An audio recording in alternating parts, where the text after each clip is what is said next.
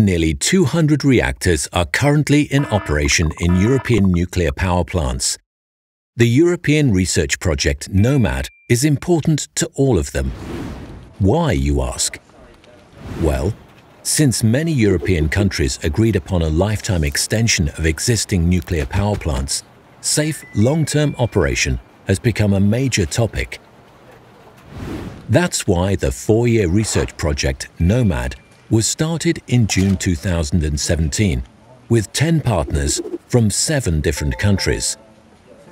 NOMAD is short for Nondestructive Evaluation System for the Inspection of Operation-Induced Material Degradation in Nuclear Power Plants. Yes, a lot of words. Let's have a closer look on what it means. Reactor pressure vessels are the heart of nuclear power plants. They are non-replaceable and they protect the environment from radioactive radiation.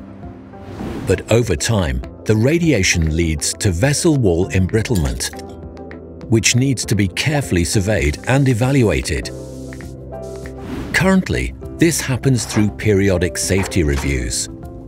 Once the vessel operation starts, surveillance samples of the same material are also exposed to defined radioactive radiation.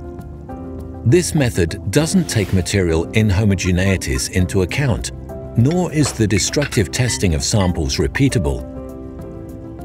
Therefore, NOMAD is developing a technology which will examine the material degradation more thoroughly, regularly, and non-destructively. The idea is to measure through the cladding of the reactor pressure vessel. Real cladded test blocks shall be exposed to realistic conditions by using several non-destructive methods. The result?